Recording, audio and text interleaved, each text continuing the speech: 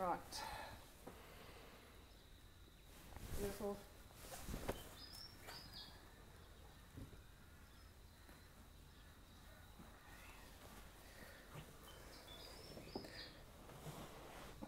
Did you notice how much the heat went down then? That's terrible. The camera drops.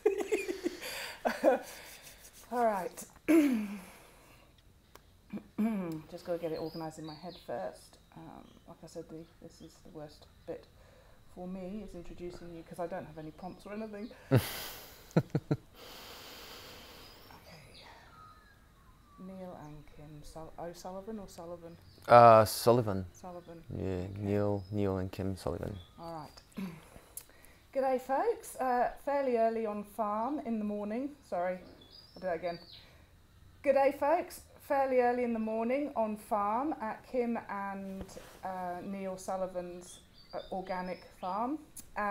We've got Marco Rego, who I've just met in the back of the ute today, so I'm really excited because he trained in agriculture in Brazil, came over to Australia and then started working for Graeme Sait with NTS. So we just want to have a bit of a delve into your history and That's right. what's special to you, why you've gone down this track, how you were trained as an agriculturist, and just the difference in culture and things like that with regards to farming. Yeah, okay. Well, nice to meet you all. So I think the reason why I got into agriculture, study agriculture back in Brazil, was because of my granddad. So he was not really farming, but it was really regenerating land. And he got this this place, 25 hectares, and he just, it was an abandoned land, so it was a pasture, abandoned pasture. Prior to that, it was a coffee plantation, and he just started planting trees. So he planted more than 25 trees on his land, and that was, I think he bought the property when I was only 5, and every now and then I was going with him to the property, and I really liked the idea. So I started liking plants, and I said, well, okay, agriculture, that's what I want to do. So when I went to university, I studied in university very focused in sugarcane and very conventional practices, and very good. I learned a lot because they have a really holistic approach on agriculture. But we had some concepts that really really aligned with regenerative agriculture, which is direct drilling and cover cropping, however with monoculture, which is with sun hemp. And we were doing that. They were teaching us that because it was working, but we didn't understand why that was really working and what's the reason why. And I didn't understand it till I started working with NTS, understanding more of the biology in the soil. So I did work in a project for WWF in Brazil, trying to mitigate the impact of agriculture in a big conservation unit. And is that the World Wildlife? Yes, yes, exactly. So the company I worked for, we got hired to really understand what was the impact and how we could actually mitigate using the agriculture, actually trying to use sustainable practices to really help it. And once the project was finished, it was a success. It was a really good project, so we managed to really help organic growers around the area. We did a really good policy to improve money being invested in conservation projects in the area. When the project was finished, I said, yeah, that's a way. I don't want to really go back to conventional agriculture. So I started looking for a lot of jobs in Brazil, and I was only getting opportunities on conventional farming positions, and I said that's not what I want. So it took a while till my partner and we decided to come to Australia, and I always had this desire to come to Australia. I don't know where it came from since I was a teenager, maybe movies or I don't know. But yeah, so here we are. And when I moved to Australia, I first started working because I've got Italian citizenship, so I came on a working holiday visa, which would have allowed me to work full-time. And I started working a few farms, picking tomatoes and strawberries.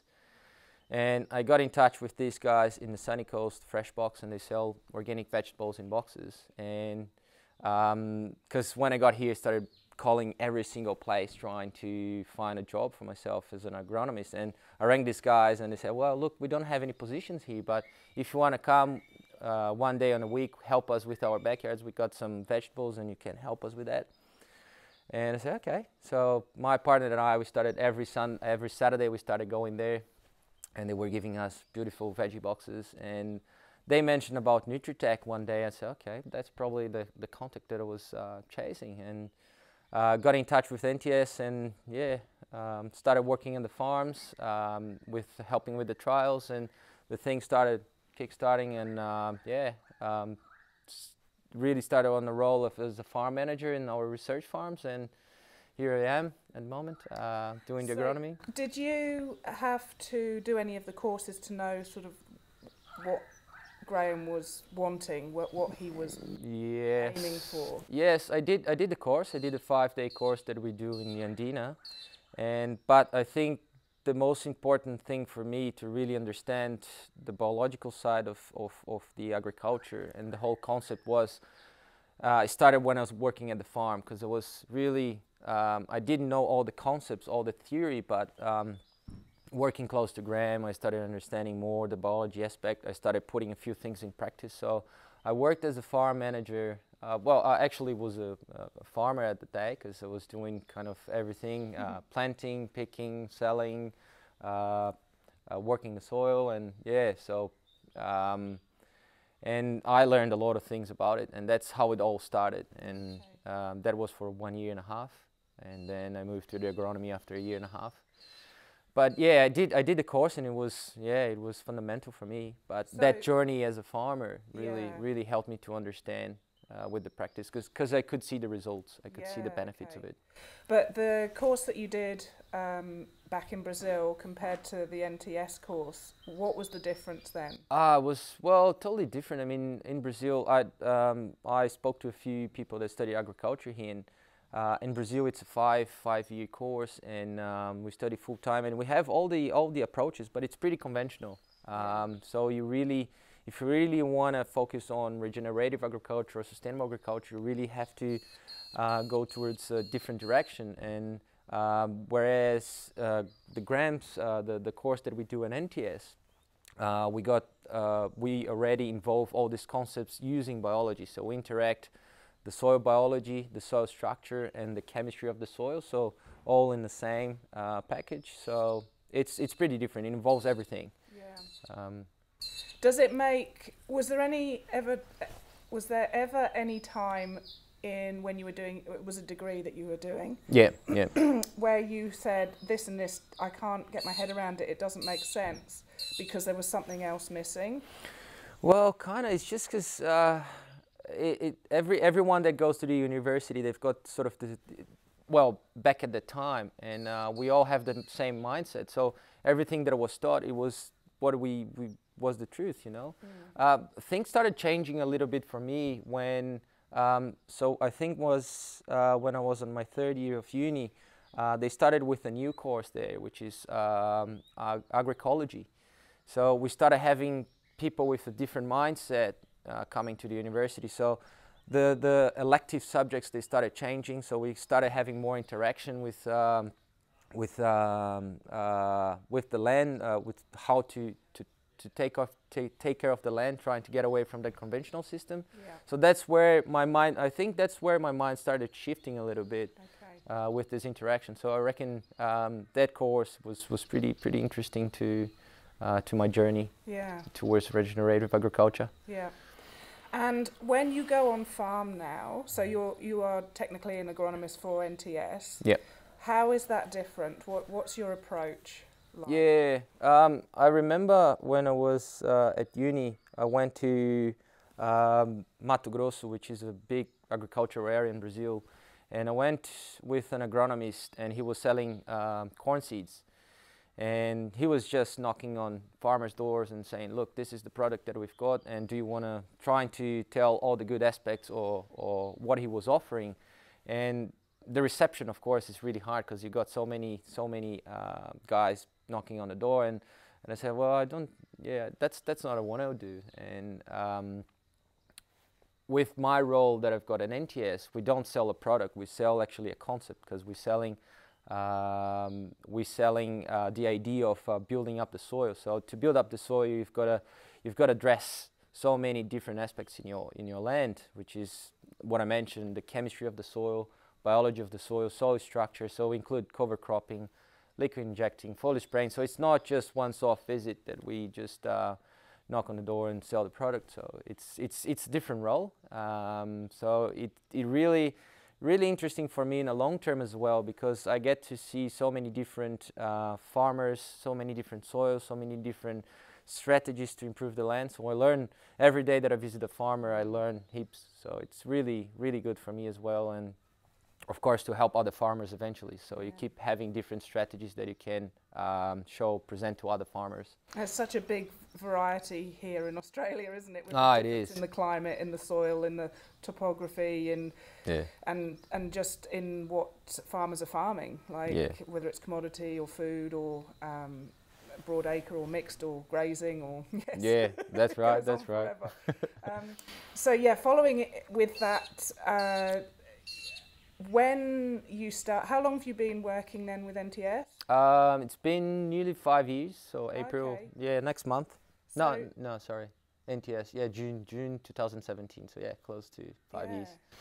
Have you found there's been a shift in farmers' attitude towards you because of the way things are going? So for example, with the lack of nitrogen now, they're trying to source different avenues. Definitely. It's funny because sometimes I get calls from farmers saying, oh look, I'm really interested in getting towards a different path on my land. I really want to start doing the right thing. And then the conversation goes, and then he says, oh yeah, the fertilizer is bloody expensive. And I say, okay, that's the reason why you're contacting me. But I mean, it's a good push so they can start understanding and trying a different concept. So there is a big shift with the price increase, definitely. Farmers have to try to find different alternatives, and even if it's from a different reason that I would like to, it doesn't matter. It's just bringing them to that system so we can really make the difference. And how are you finding them wanting to pay for advice rather than an actual product? Because that's what happens with the old style agronomy, is that I advise you to have this, this and this, and they're quite happy to pay. This is what I've found out. But with your style, it's like, well, I'm not actually selling you a product, I'm selling you this sort of direction. Has it been difficult for them to get their heads around? No, it's good because you create a relationship where you build some trust. So and that's a big part of what we do. It's not trying to push something to use in the farm. It's just education. So when you educate the farmer, they understand what they are doing it. So they always try to find different ways, even differently that what you show to them. They try to find different ways or different strategies because they understand the concept. So it's a better way for you to really help them to keep on track. Because if you just try to say, look, do this, this and that, and don't explain why, if it doesn't work at the same time, or if he does something wrong, he will just give up and go back to the conventional style. But if you educate them, if you explain them how to do things, or help them to understand it, then they say, okay, I did it wrong because because of this, because of that. So they really try to overcome this issue and really keep going.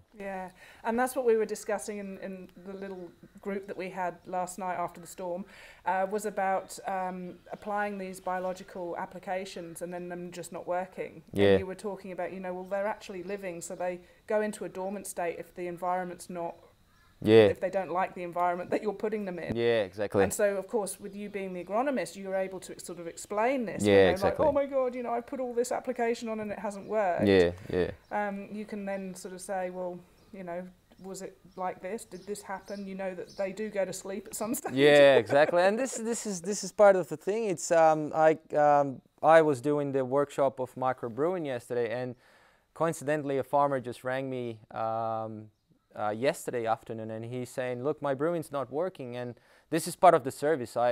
He came to NTS, he wanted to start brewing the microorganisms to introduce to the soil, and he started doing it, and every time that he's got a problem or he just comes back to me, he rings me and say, look, I don't know what's going on. So I try to teach all the aspects and show all the aspects so he can start doing it himself. Yeah. And this is a good thing. It's just, I got a lot of farmers just constantly ring me, just trying to understand, yeah, can you help me with that? It's not working. So I'm more than happy to help with that. It's just the way it is. Yeah. It's a different concept. So it's sort of a long way so everyone understands everything. So it's on, we are exactly on this journey trying to explain and show how we do it. Yeah. And what I would love to see is that you get so busy that you need another agronomist. Yeah, that's the way. Well, we can, the more agronomists we've got with this mindset, the better it is. Yeah. Because in Australia, I mean, Brazil, it's as big as Australia, and it's a big land to cover. So the more agronomists with this mindset, the better it is. Yeah. Thank you so much for sitting in the back of the ute. No worries. It's our Thank you very third much. day It was a here, pleasure. so we're going to crack on, hopefully get in the field. Yep. Yeah, well. Depending on the Hopefully. weather, because we've had boiling hot, we've had storms, we've had pretty intense rain. Now it's overcast, like being in Melbourne. Yeah. Thanks, right. Marco. No worries. Thank you very much. It was a pleasure. See, that was all good. Yeah, it was good.